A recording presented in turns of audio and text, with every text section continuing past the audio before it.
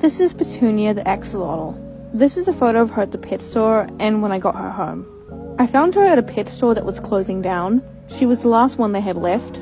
Since it was this pet store's last day open, I decided to take her in.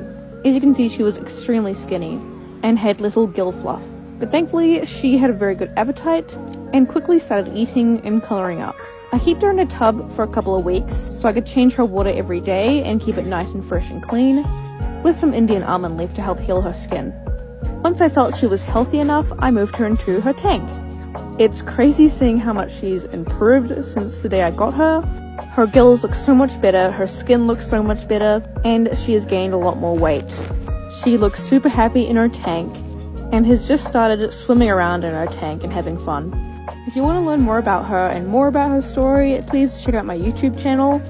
I've made 2 full videos about her now, but it's been really fun sharing this journey with you guys.